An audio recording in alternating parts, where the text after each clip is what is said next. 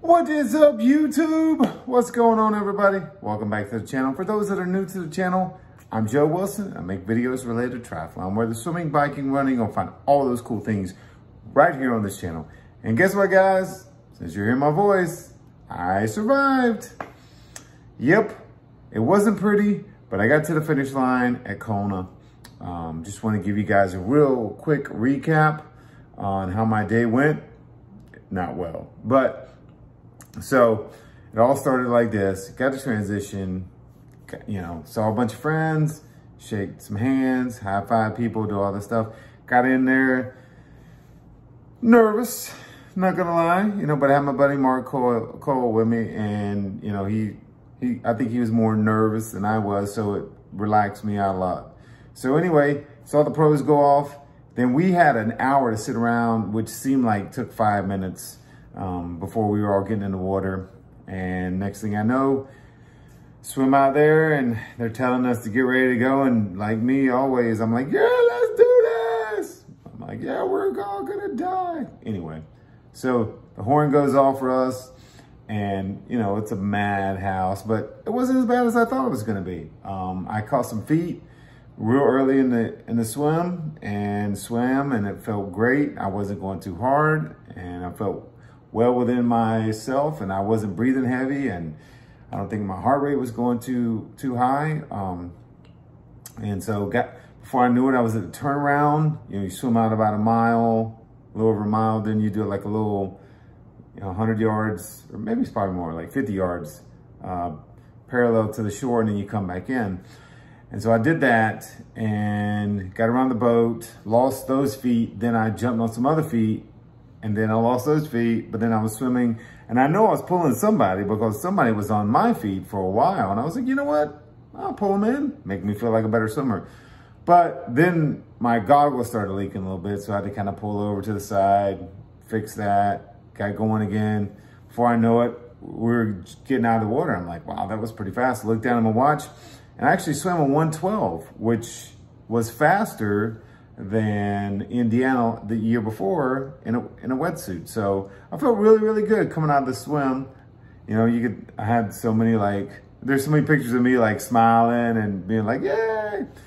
So I go into transition, and I was telling myself, take your time, take your time. So I put on socks. Normally don't do that. Put on socks, put on some arm sleeves, my neck.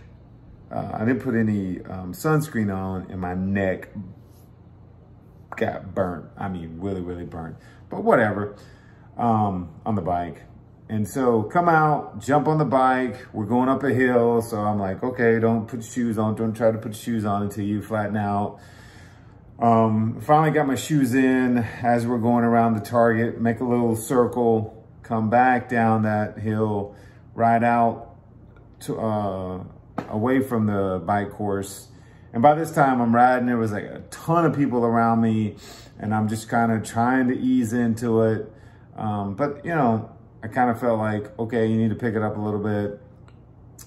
As we're make that little turn and then come back, I passed some people, and I'm riding with some people. I'm looking around, and I'm like, I'm probably faster than these people, but whatever. You can never really tell. And so it took me about 10 miles to kind of get into a groove, and I didn't want to, I saw some packs go past me. I didn't want to do that, didn't want to draft, get in a draft pack. So finally, about 20 miles in, I start feeling pretty good, and I'm riding, 12 meters back, or, even by myself. But I realized that there was like a pretty decent headwind for me. And it's all because how the winds change. The earlier you're out there, the winds can move or whatnot. And so I had somewhat of a headwind, more so than people who started an hour earlier, or even people that swam faster than me. And so we're going out, I'm not averaging quite 20 miles an hour. But I'm like, fine.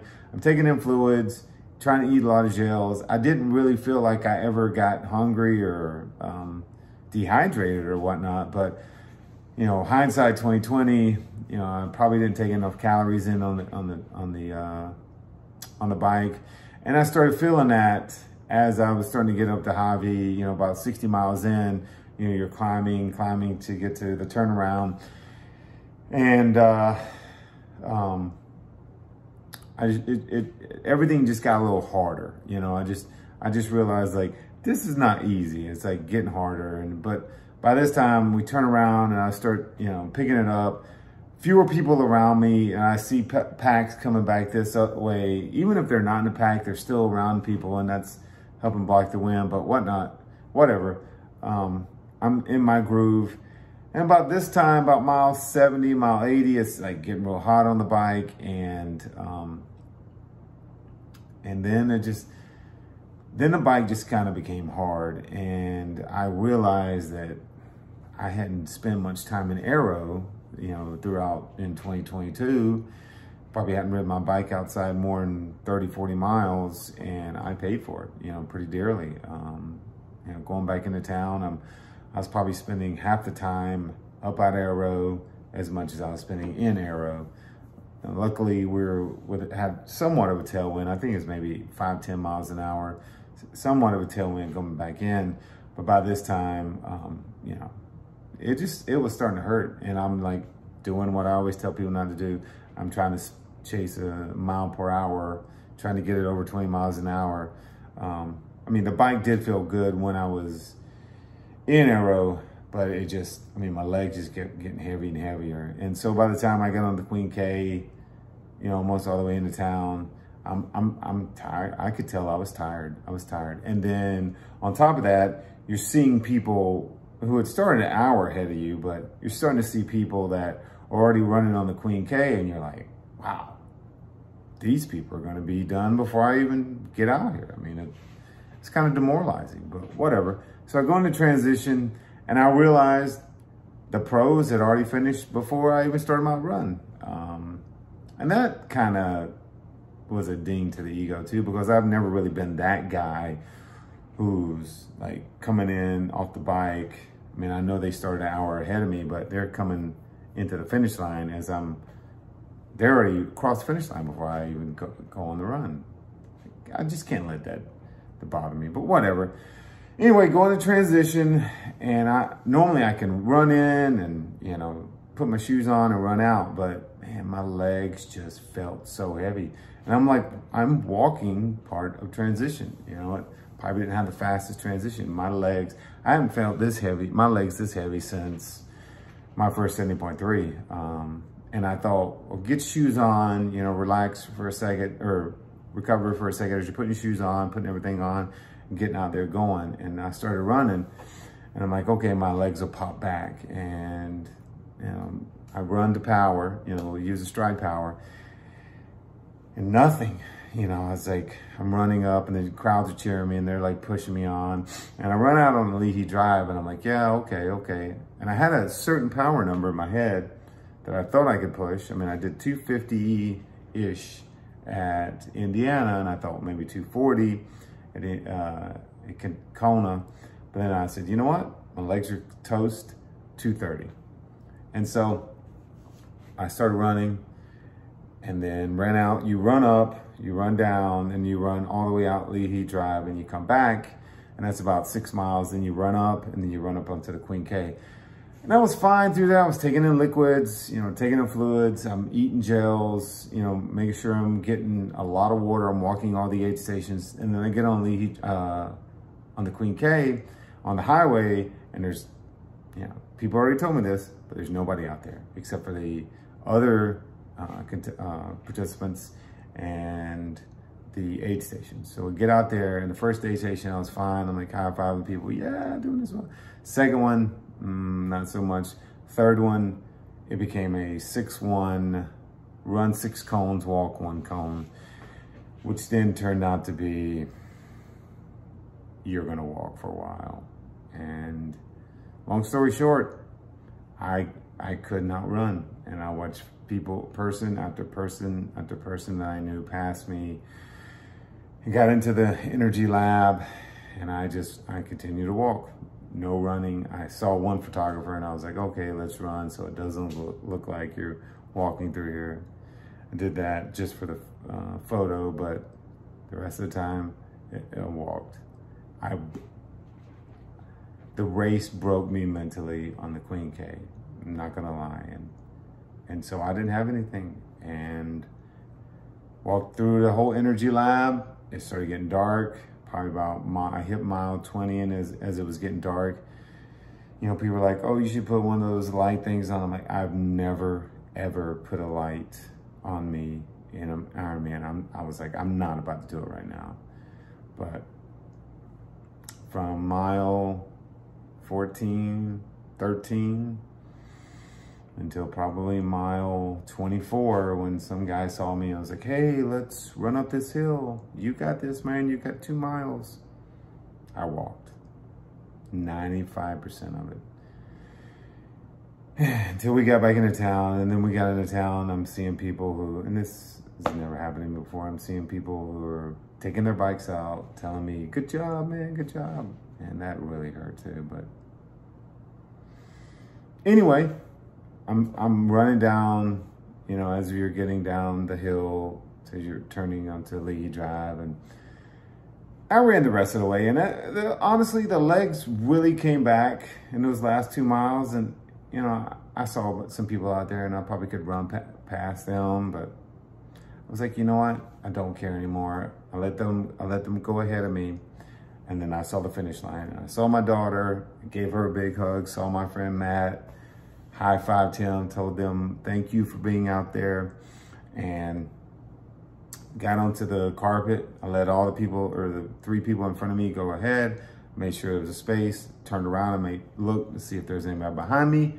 There wasn't, and I walked. I took as much time as I could to get across that finish line because I wanted to experience everything that I worked for. Even though it was a bad race, even I didn't care. I'm at peace with it.